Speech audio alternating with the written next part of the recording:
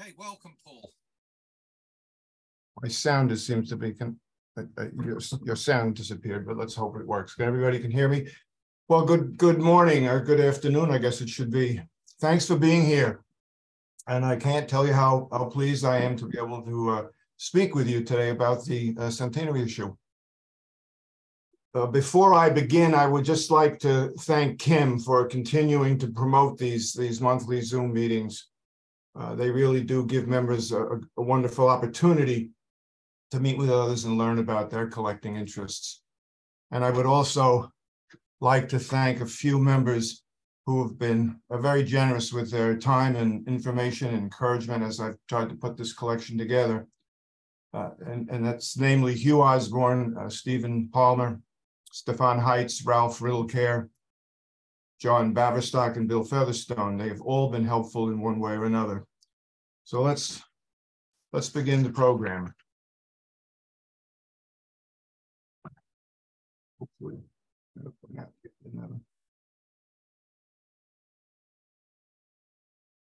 okay. The Falkland Centenary stamps were issued to mark the 100th anniversary of the first permanent settlement in the Falkland Islands under British rule. And since time today is short, I'm going to make no attempt to review this history leading to the settlement. It's wonderfully summarized in Ronnie Spafford's book on the series. And if you haven't read it, try to do so. If you can find a copy, it's really a wonderful book. The set of 12 stamps is well known to philatelists the world over, and it's long been considered one of the most beautiful sets of stamps ever to be issued by any country. And of course, the 5-shilling penguin is a clear favorite. So today I'd like to explore the creation of the series and share with you some of the interesting history over the last 80 years. In early 1932, committees were formed to plan the centenary celebrations, and Postmaster Maud Carey proposed that a set of stamps be issued to mark the event. A man by the name of George Roberts agreed to head this subcommittee surrounding the stamp proposal.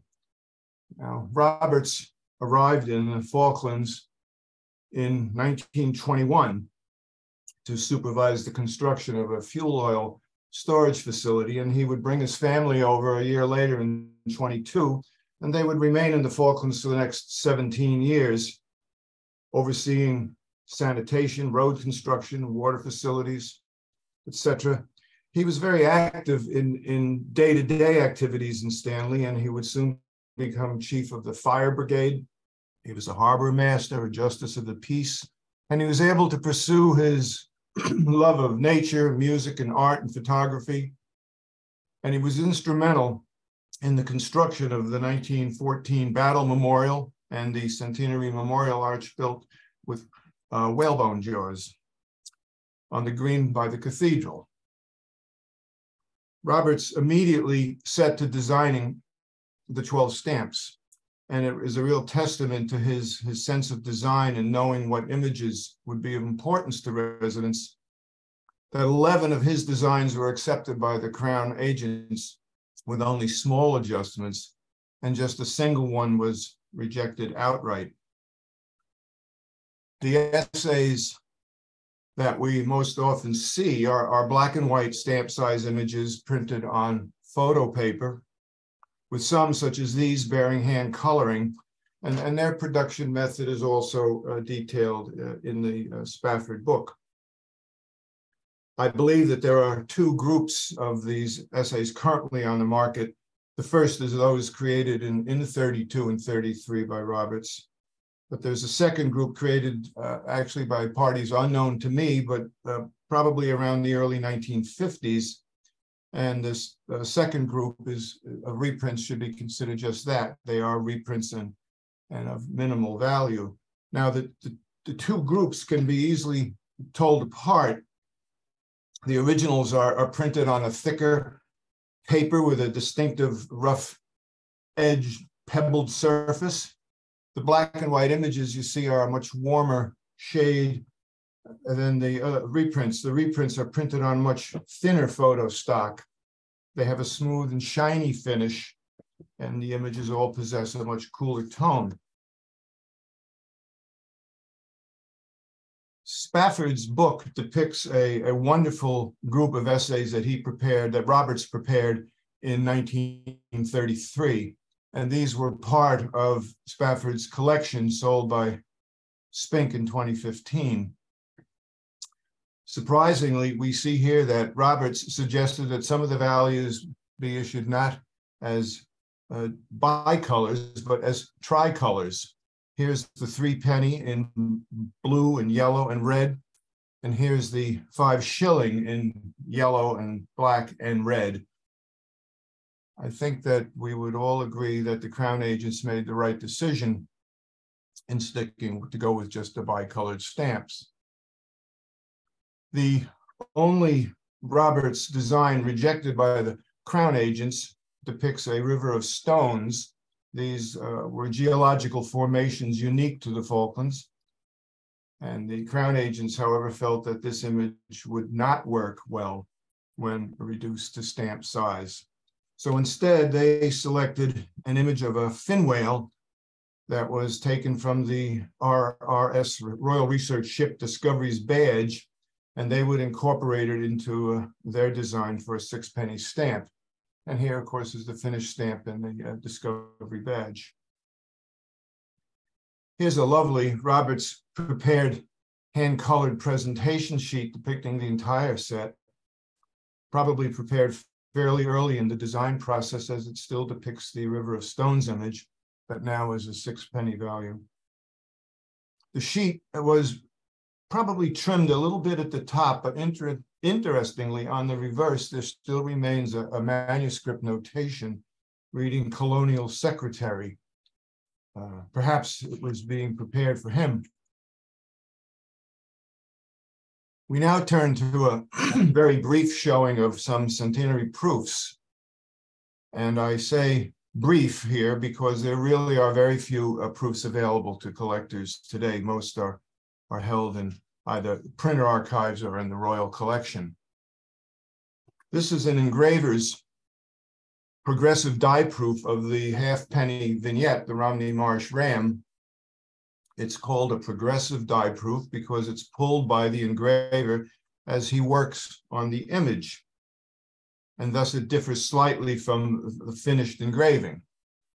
We can see here that the animal's legs and hooves have yet to be finished, and the animal's face has been lightened in the final version.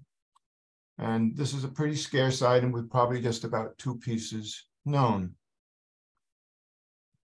Here's a completed die proof of the 1.5p whale catcher vignette.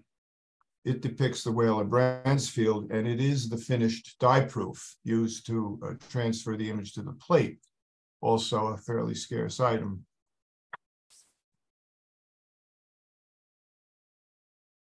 It was common practice that the printer would supply specimen stamps to the GPO for distribution to UPU countries.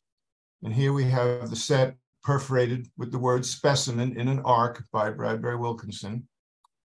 And records indicate that there are 427 stamps of each value provided to the GPO. Here's a close-up of the punch. I wanted to show you this set of specimens because it's the only set of pairs that I've ever seen in the last 15 years. I don't know if there are other sets available or if there are larger multiples, but if anyone knows about them, I'd certainly like to hear it. I bought these on eBay from a dealer in Argentina. Here's a unique set of specimens. In addition to the Bradbury Wilkinson punch, each bears a violet straight line specimen overprint. They are from the Bechuanaland Protectorate archives, who in the early 70s decided to send their specimen books back to the GPO. And the GPO in turn gave them to Robson Lowe, who broke the books up for an auction held in 1976. This set is from that sale. And here's another unique set of specimens. This time it's from the Spanish Morocco archives, and they're identified with an octagonal identifying mark stamped on the back of each stamp. It reads Official Collection, the Spanish Morocco. I am not aware of any other centenary specimen sets from UPU archives that are available to collectors, but others may exist. I'd like to briefly talk about some of these stamp varieties that occur. There are not a lot of collectible varieties of the centenary stamps, but I think a few deserve a special mention here. Probably the most well-known printing variety is the thick serif stamp.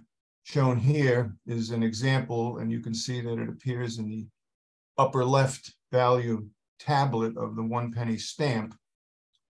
It's found on position 3 of the first printing. And here are the tops of 2 sheets, one from the first printing with the error, and another from the second printing. We now see the error has been corrected. Covers bearing the thick serif variety are really quite scarce. I know of just 3, including this one shown here, going from South Georgia to Buenos Aires. Now, just when you think there's nothing new to discover with an issue that's been around for more than 80 years, you're surprised. In the Upland Goose winter issue of 2013, Malcolm, Barton, and Kim Stuckey announced, quote, an exciting centenary issue discovery. Turns out there is a consistent plate flaw on position 51 of the 1.5p value. And credit for uncovering this flaw goes to Nigel Kay. It's been dubbed the cloud flaw variety. And it turns out that position 51 is the upper left stamp of the bottom imprint block. So anyone who had any imprint blocks of that value started looking, myself included, and I was fortunate to find one. It turned out, however, that not all imprint blocks show this flaw. So the question was, of course, did this variety occur on the first or the second printing? Well, I think this piece here helps to answer that question. Here is the variety tied to a small piece with a Fox Bay first day cancellation, January 2, 1933. So obviously, the 1.5p is from the first printing in this example.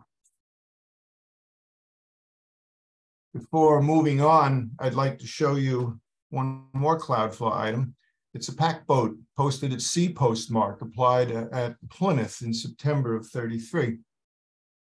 The UPU had established special handling regulations for mail posted on the high seas, and such mail might originate with passengers or crew, or it might be picked up at a port of call that lacked postal facilities for onward transport to the next port that had postal facilities, in this case, Plymouth.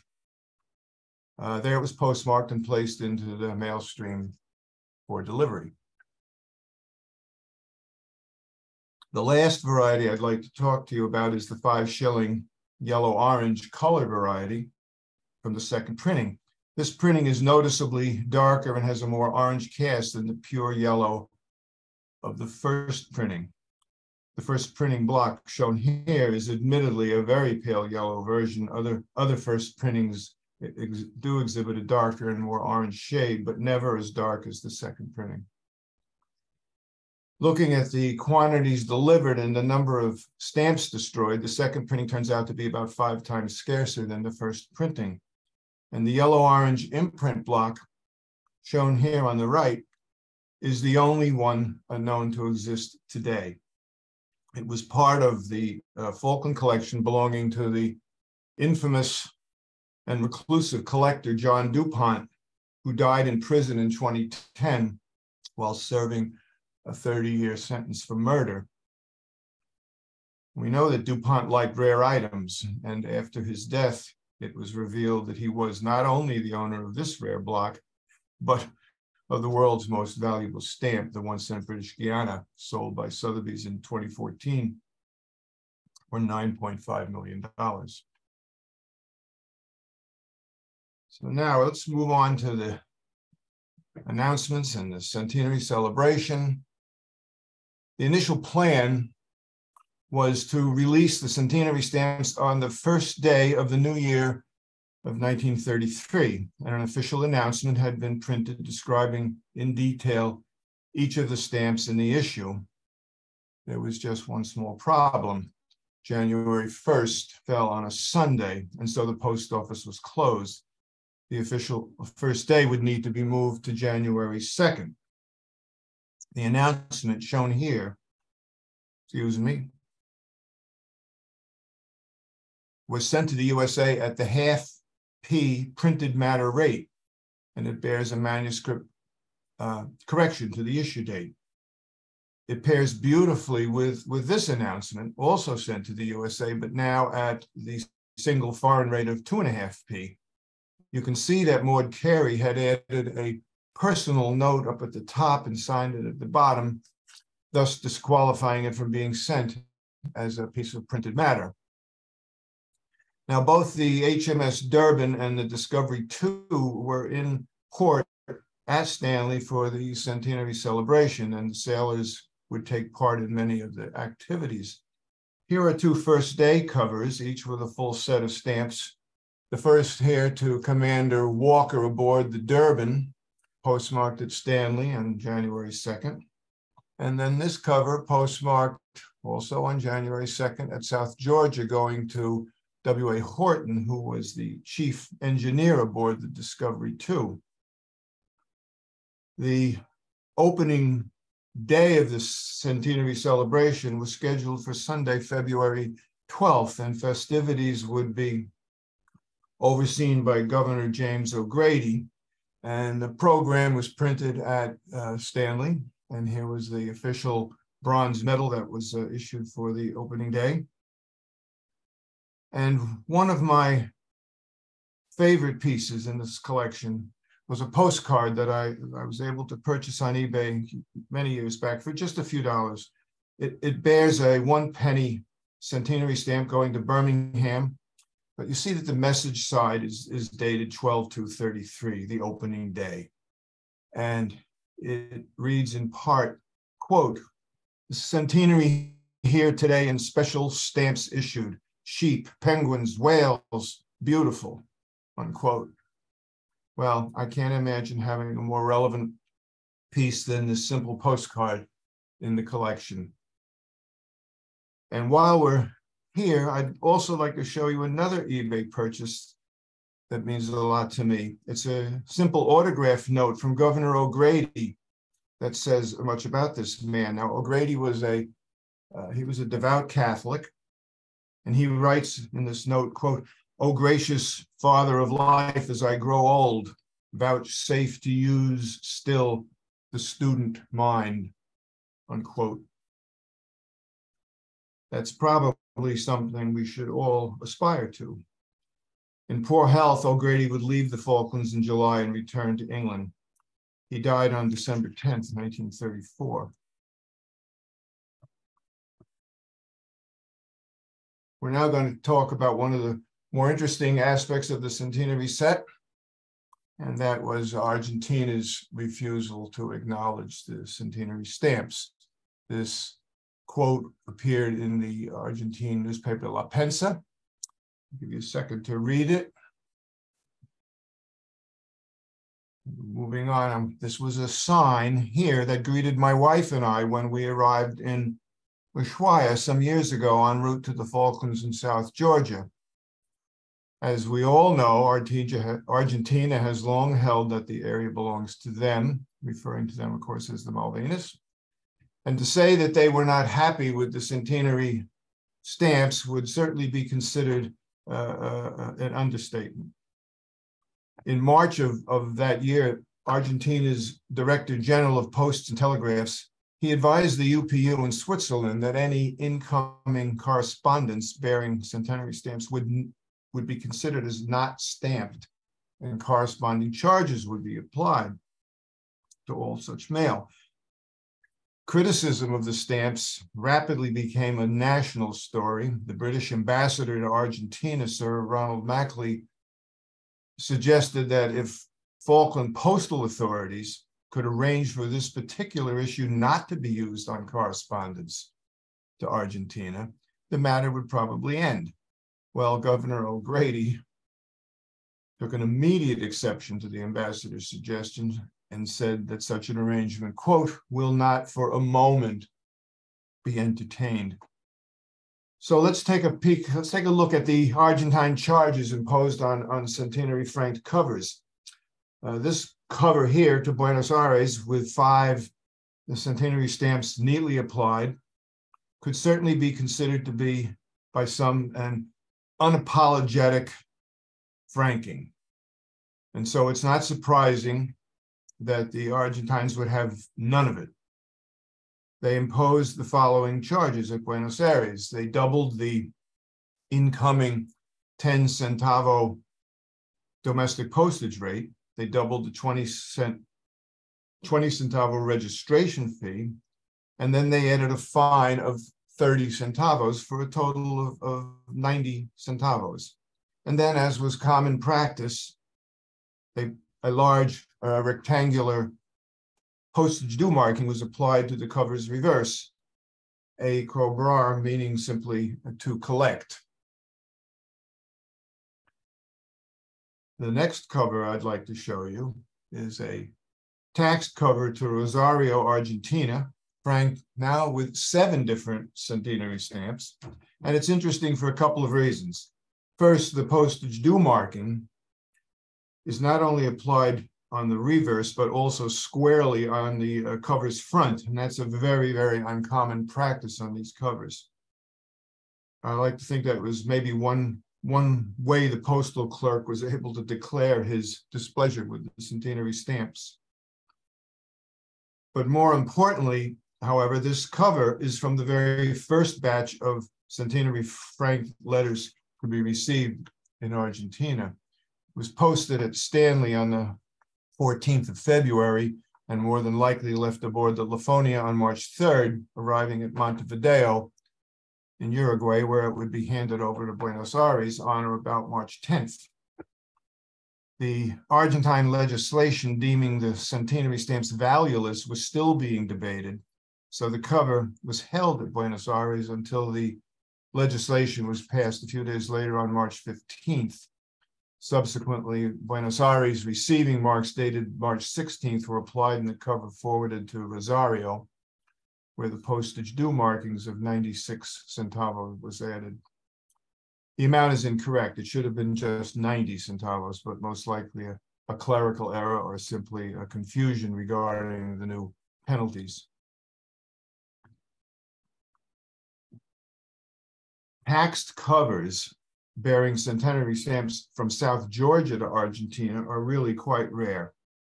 And this example is surely one of the most unusual to be seen.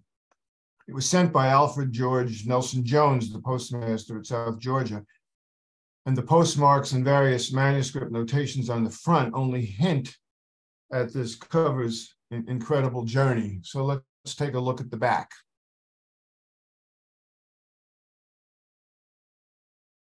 There are more than 24 postmarks, manuscript notes, and auxiliary markings on this cover. But again, since time is short today, we'll just look at a brief summary of the dated postmarks to get an idea of this cover's journey. We see that it's postmarked on December 30th, 1933 at South Georgia, and it arrived about 2.5 weeks later on January 17th in Buenos Aires. It was held there for a week before being forwarded to Pergamino, which is a town about 150 miles northwest of Buenos Aires. Pergamino immediately forwarded it to Arrecifes, about 30 miles away. It was held there for about 3.5 weeks before sending back to Pergamino, where just 2 days later, it was sent to Olivos, a suburb of Buenos Aires. And here the trail goes a bit cold because we now find the cover almost 7 months later back at Stanley on November 24th, 328 days after it left South Georgia.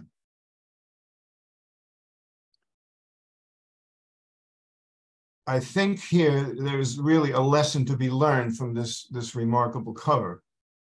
Considering the fact that the issue was so disliked by Argentina, the cover truly represents the Argentine post office's commitment and dedication to simply delivering the mail. They really did try. Whether or not it was ever returned to the sender, Nelson Jones, is not known. Now we're going to look at perhaps the other really interesting part of the Falkland Centenary set, and that is it's their relation to the first airmail flights in the Falklands. The first airmail flights took place in 1934, and the story of these flights is well documented in articles in the Upland Goose, most notably one some years back by Wilf Vivers, and more recently one by Hugh Osborne. There are also contemporary accounts in the Penguin daily news sheet. And while we do know some details about the flights, there remain questions that have yet to be answered. So right now, I would like to talk about what we know. We know that the Exeter arrived in the Falklands on the 18th of November, 1934, and that she would remain in Stanley until November 30th.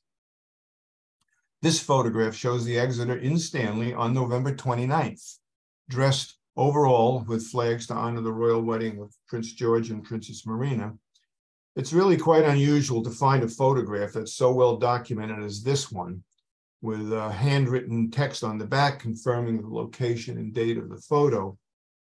And I was lucky to find this one on eBay some years back. We know that the Exeter carried two Fairey 3FC planes. You can see one here clearly, and here's the second one on the other side. And these were capable of being launched by catapult. And here's a photograph showing one being catapulted from the ship. To return to the ship, they were simply hoisted with a crane. Now, we know from accounts in the Penguin that on the 26th of November, the two seaplanes flew from Stanley to San Carlos Station, a distance of about 50 miles as the crow flies. However, that morning, they flew a somewhat circular route, passing over Fitzroy and Darwin. And this first flight is shown here in blue. Now, in one of the planes sat Norman Keith Cameron of Port St. Carlos, and he would earn the distinction that day of becoming the first civilian passenger by air in the Falklands. We know from the Penguin report shown here that he carried on this first flight a letter from Ernesto Rowe, the manager of the State Louis Williams, addressed to J.F. Bonner of San Carlos. For 85 years, collectors believe this cover was the only one carried on the flight. But then in 2019, a second similar cover was found in South Africa in the collection of one Hugh Thomas. Hugh Thomas was a press officer who served in the Falklands in the 1930s. The cover bears the 1.5-piece centenary stamp tied by the violet straight line, first airmail 26/11/34. This was a truly remarkable find, and it really begs the question of what role Hugh Thomas may have played in the early airmail flights. We also know from the article in the Penguin that the two planes returned from San Carlos to Stanley later that same day, this time flying a more direct route over the North Camp region. And this is the second flight shown here in green. According to the Penguin, they carried an unknown number of covers in a covering envelope addressed to Maud Carey, presumably for posting in Stanley. Now, we really do not know the details of any of the covers carried on this second flight, save for one. It was a letter from Jack and George Bonner to the acting governor, M. Craigie Halkett. The complete text of that letter was reprinted in the November 29th issue of the Penguin, praising the potential impact of airmail flight. Unfortunately, the whereabouts of this cover and letter are not known today. Perhaps it was destroyed in the post office fire in the 40s, or maybe it's just filed away somewhere in Government House waiting for someone like Stefan or others to come across it someday. We can only hope. We know that the Exeter left Stanley at 6 in the morning on November 30th, heading to Port Stevens on West Falkland for refueling before leaving for South America. She left behind 2 seaplanes with the men who could provide assistance to the research ship Panola, which was also important at the time. It was having problems with her wireless equipment. The planes would fly to Port Stevens later in the day to rejoin the Exeter. And this is the 3rd flight, and that's shown here in red. We know that an unknown number of covers were carried on this 3rd unscheduled flight to Port Stevens, where they presumably entered the maelstrom. Of the 5 covers from this flight, all bear the 2-penny centenary stamp, and 4 of the 5 bear the violet airmail overprint, and all but 1 are addressed to West Falkland stations, including Port Howard, Chartres, and Port Stevens. This cover from the 3rd flight is addressed to Lewis Williams's sister-in-law, Grace Bossingham, and it's the only one with an East Falkland address. It was held with the other mail at Port Stevens until early January 1935, when it was brought back to Stanley by the mail ship Lafonia for forwarding to San Carlos. The Lafonia's arrival was confirmed in the January 5th issue of the Penguin, and the cover's clearly backstamped on that date in Stanley. Another recently discovered cover from this 3rd flight was found in 2014. Oddly, the applied 2-penny stamp has no overprint, but upon careful examination, a bit of violet ink can be seen on the surface. It was addressed by Norman Keith Cameron to his nephew, John Gibson Cameron, in care of the Exeter at Port Stevens. We also know that there exist 2 pieces from the 3rd flight. The first bears a single overprinted 2-penny stamp, but the second piece is a truly remarkable item. It bears 4 different centenary stamps, each with the violet airmail overprint. It's addressed by Ernesto Rowe, in the handwriting of Ernesto Rowe, to Commander Vaughan, who was the paymaster aboard the Exeter. And 3 of the 4 values are unique with this overprint. So to sum up, that's basically what we know about these airmail covers and the flights surrounding them. What we don't know, and may never know, is who prepared these violet overprints and when and where they were applied to the stamps. We know nothing conclusive about any covers carried on the 2nd flight, save for the one from the Bonners to the acting governor.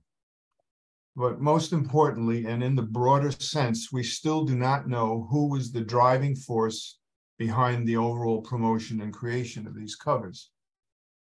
The 2 names that seem to me to be more involved with these covers than anyone else are Ernesto Rowe and now, just recently, Hugh Thomas. Rowe addressed the 2 November 26th flight covers. He also addressed the cover from the 3rd flight and the piece with the 4 centenary values to Commander Vaughan. And we know that Hugh Thomas, among other duties, served as editor for the Penguin and probably wrote the articles about the flights. As a press officer, he, probably more than anyone, knew that the publicity surrounding Keith Cameron's flight could work to the island's advantage and help to usher in a new era of airmail service. Hopefully, at some point, we'll be able to learn more information about these flights. Now, the last piece I'm going to show you is a philatelic piece, but it's one that has an interesting story. It's a postcard, postal card. The message on the card's reverse reads, quote, "This is from supposed most southern PO in the British Empire to the most northern," unquote. So a bit of background. For 34 years, starting in 1912, the SS Nascope, part of Canada's Eastern Arctic Patrol, made annual voyages throughout the Northern Territories, providing native populations with vital services. But in the early 30s, the Nascope underwent refitting, and its duties were taken over for a while by the SS Ungava. Each year, all mail destined for the Eastern Arctic was held at Ottawa until the third week of June, when it was transferred to the Nascope at Montreal.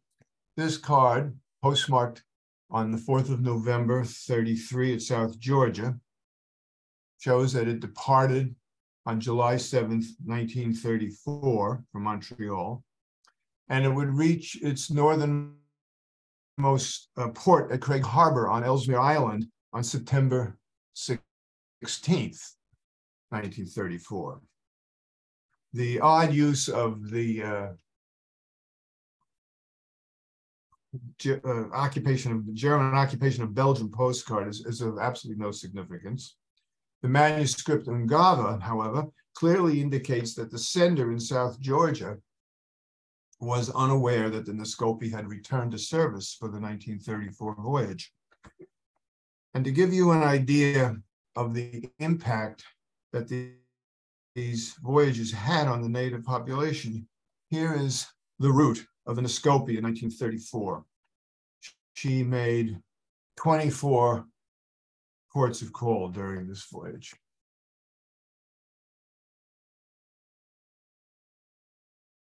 The Centenary set would be withdrawn from sale on December 30th, as the 31st, like January 1st, also fell on a Sunday. Here is a cover postmarked at Stanley on that last day. And a short time later, George Roberts would help to oversee the destruction of the remaining stamps in the furnace of the Old Town Hall. The set of 12 centenary stamps rank today among the most beautiful and sought-after sets ever produced, and it has been my distinct pleasure to share with you today some of the items from this incredibly beautiful set and some of the history of this wonderful set of stamps. So thank you very much. I'm going to unshare the screen, and if anybody has any questions or comments, I'd be happy to entertain them.